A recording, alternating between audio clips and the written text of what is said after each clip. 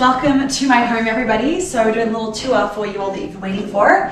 This is the guest bathroom where my friends obviously use when they come to stay with me or for a party or just to have dinner at my house. In here we have the laundry, and it's very rare in New York actually to have a washer and dryer in your apartment, so I'm grateful for that.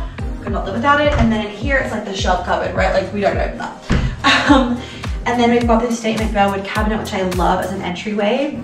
Actually, a little trick for you guys is the globe in here is battery operated because there's actually no power points on this wall. So we can't plug it in, but it's great because I don't ever really turn this light on except if I'm having like a party or guest over where I want it to look fancy. And then in here, I kind of have all my like little bits and pieces that we need for around the house shit. Like it's just one of those like storage places. And then of course we've got this gorgeous entryway seat, perfect for putting shoes on. Jelly likes to rub himself against it.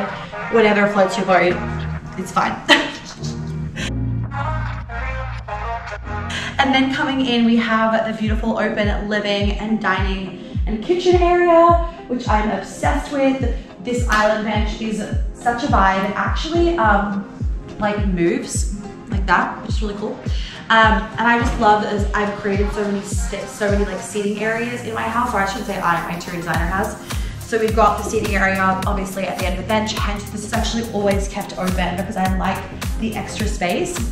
And I love being able to sit here. Everything is Miele appliances. All the glasses are up here. We've got some beautiful graphics up there for some fun. Dishwasher, fridge, double freezer, and then a big pantry and storage area. Lots of storage under there, and of course, in true New York fashion, we have a wine fridge.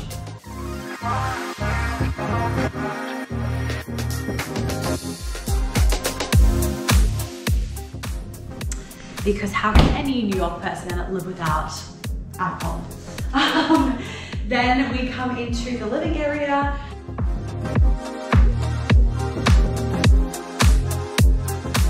Yes, it is a white sofa, but honestly, I'm not that pedantic about it. And I got this sofa just kind of knowing that I might need to get it reupholstered in a year or two's time, which I am totally fine with. And my friends know not to bring red wine over, especially when we're having parties, because that would be a disaster. Also, we made sure that the rug was pee-proof in case my puppy decides to be a rebel one time, take a shit, vomit, whatever he needs to do. There he is. Everything is, all the rugs in the house are jelly-proof.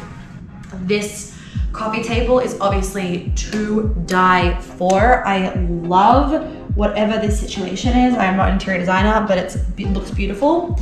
And I wanted the sofa to be like pillow central as well. I'm all about the cozy vibes, whilst also keeping it sensual, chic, luxury, bougie, all that good stuff. This chair is the best thing that has ever happened to me. Just saying, just saying, just saying. I mean, I don't need to describe it. It speaks for itself. A beautiful velvet accent chair in a burnt orange color.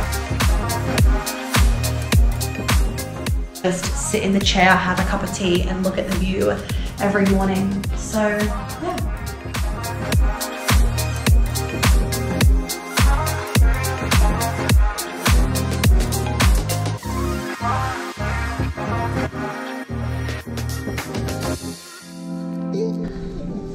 So this is my dream office space. Big glass desk, very, very, very masculine vibes, which I wanted it to be like. That was the intention for it. This sofa also doubles as a sofa bed. So if I have someone coming to stay for the night, then my little Pilates area as well. I do Pilates here every morning. And obviously the beautiful, beautiful bar cabinet, which is just a dream to have in the back of your Zoom calls. And then we have a second bathroom in here, nothing amazing, just another bathroom. So I also get to hang my laundry in here. So coming through, we then have Oh wait, we have the dining table? No. Then we have the dining table, which we've gone about before. So back to the dining area. The dining table, this piece of glass was a challenge to get, but we got it in the end with these beautiful base pieces and black boucle dining chairs. I wanted statement dining chairs, which I got, and my designer is all about the functionality, not just the looks.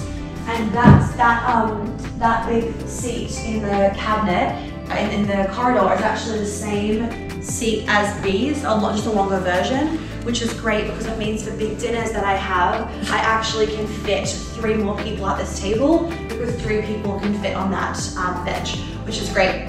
Gallery wall for all the vibes, makes you want to travel, makes you feel inspired. I am a photography girl over a painting girl, so I love photographs. And then coming through here, we have my cabin style bedroom, or cabin inspired bedroom. This beautiful calf skin entryway rug is to die for, I love it. And then we have obviously my beautiful bed. This bench I'm obsessed with. It's just stunning, and the whole kind of energy and inspiration of this place was to try and bring some mountain vibes and a bit of a cabin feeling into my very city home, and Jelly likes to bury his pig's ears in my pillows, so he very much enjoys that.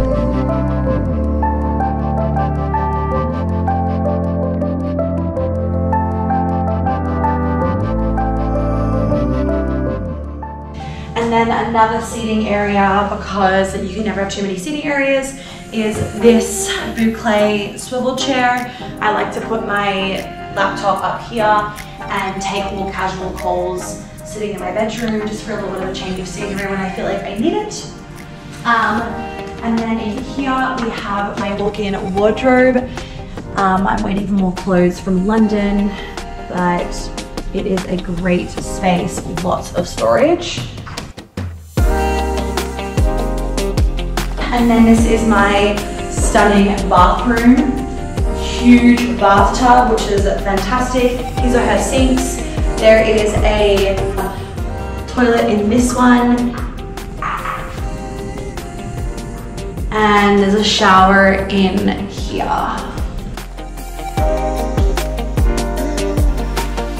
And then we come back out, big storage cupboard. And then we come back out to this beautiful space. And ta-da! I hope you guys enjoyed the tour. That is my beautiful New York home. We still have a few little bits and pieces like artwork and that kind of stuff to sort out on some of the bigger walls. But I know that you guys have been waiting so long to see the apartment, and I've been waiting so long to show you the apartment. It is my dream New York City apartment, like full fucking manifestation, and I'm very grateful to call it my home. Last little thing I want to remind you guys of as well is that I was very strict on my non-negotiables when I was looking for an apartment, and I did not shy away from saying no to apartments that did not have everything on my list. So I would encourage you to do that, and don't forget also there's going to be a link below which will have the link to another longer video that I did. It was a sit-down video, and it literally walks you guys through the whole process that I had to go through to actually get this apartment.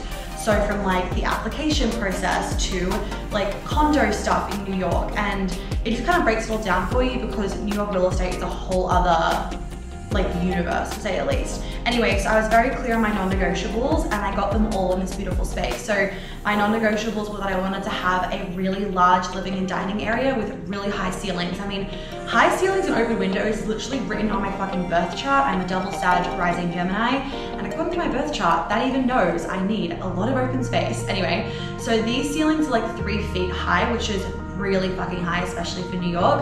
I was very clear also when I wanted an amazing view, I got that.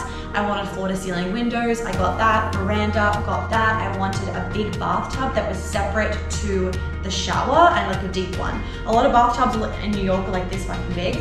I got that. I got 3 bathrooms, which is obviously amazing to have that guest bathroom that's beautiful, as well as a spare bathroom. I wanted my office to also have a view, and my bedroom to have a view, and obviously every room here, as you guys have seen, they all have beautiful views. I wanted an open living and dining space that allowed me to fit in a big dining table so I could have guests and host dinner parties, and also a big lounge area. Plus I wanted a big kitchen because I love to cook, and I wanted an island bench. Like, I am like an island bench psycho. I feel like if there's not an island bench, you can't entertain. Like, kitchens no longer become sexy. I also like to have sex on an island bench, so that too. What else was I really strict on? I also wanted to be a beautiful building that I felt really safe in, that had high security, and that had beautiful amenities, and this one definitely does. And I feel like they were all of my main non-negotiables. I did want a fireplace, but that is really hard to come by in New York. I actually did find an apartment with a fireplace, but it needed so much work on the inside and it didn't have the view, and I was more like, I wanted a view more than I wanted a fireplace. So I settled without a fireplace, which I'm totally fine with. There are beautiful hotels here that have amazing open fireplaces anyway to enjoy in winter. But I got everything else, and I was really happy that I didn't settle for apartments that were like okay, and then I kept looking and kept looking and kept looking. But as Carrie Bradshaw says in Sex and the City, finding the perfect New York apartment can be like finding the perfect man. It can take years sometimes.